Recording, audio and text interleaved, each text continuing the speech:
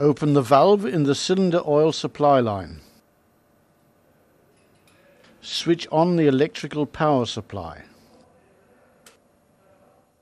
Start both oil supply pumps and check that they are able to run simultaneously.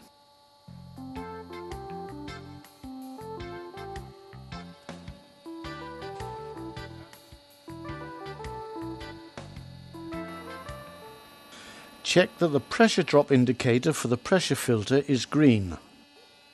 Also check that the hands on the pressure drop gauges for both suction filters are in the green area.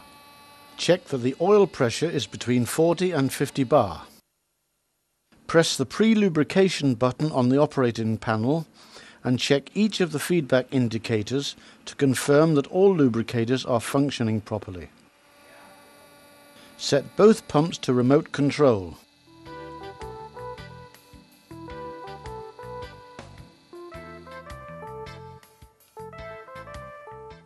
The lubricating system is now ready for operation.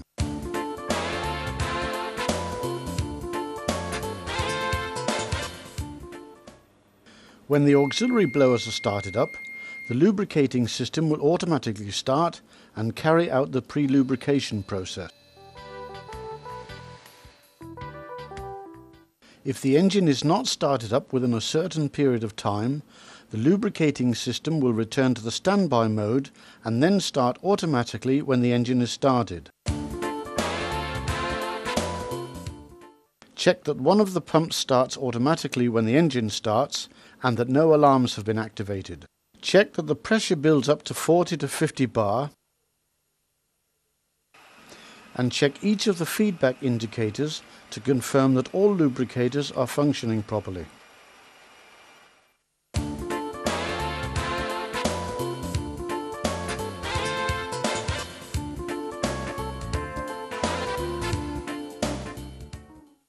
Check that the oil temperature is between 40 and 60 degrees centigrade.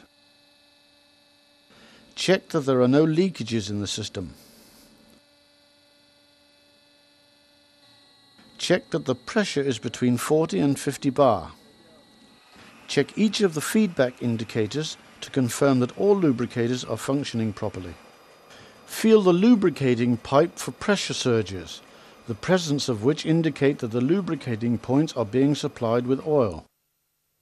Make regular checks, for instance in connection with the scavenge port inspections, that each lubricating point is functioning correctly. Start the lubricating system and press the pre-lubrication button to inject oil into the engine cylinders. Use a mirror inserted through the scavenge port to check all lubricating points. Regularly measure the cylinder oil consumption via the cylinder oil tank and use these measurements to calculate the cylinder oil feed rate.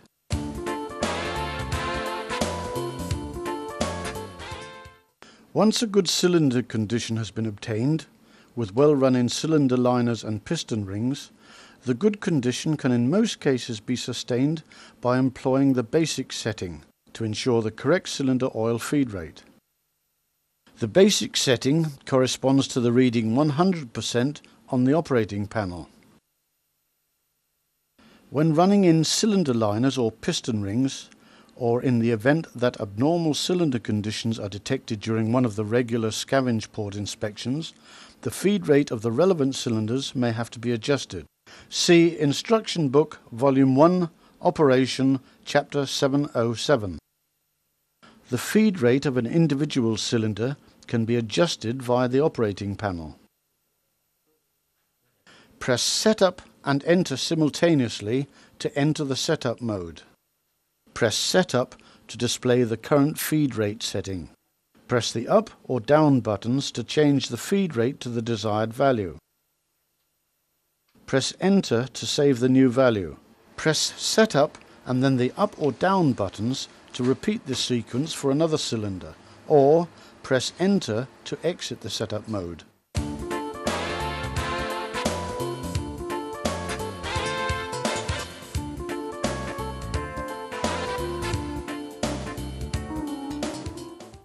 Before starting any disassembling work, stop the engine, shut off the starting air distributor, block the main starting valve, engage the turning gear, open the indicator cocks and switch off the electrical power supply to the pump station.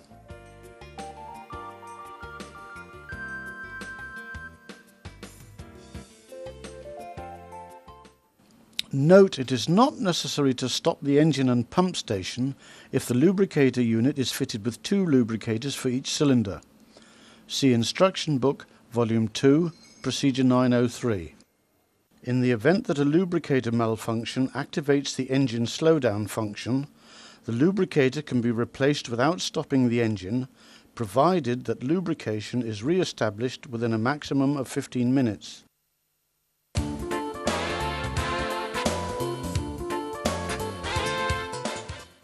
Close the supply valve and then open the equalizing valve by turning both handles to a horizontal position. Loosen and remove the screws from the cover with lubricating pipes.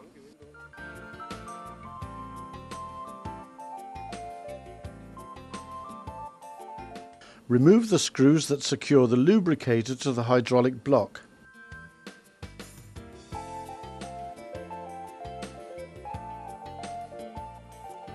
Disconnect the electrical plug and remove the lubricator.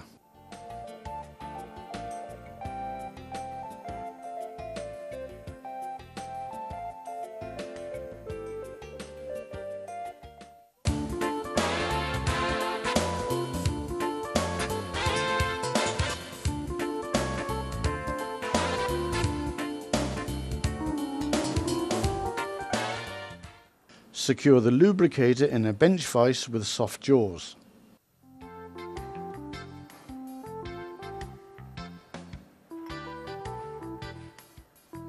Unscrew the oil accumulator and the adjusting screw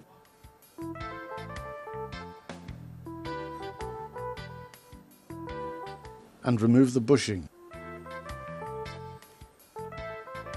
Discard the O-ring from the adjusting screw.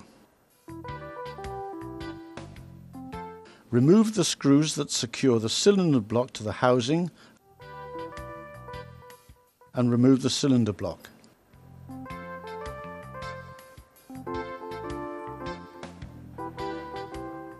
Discard the O-ring from the cylinder block.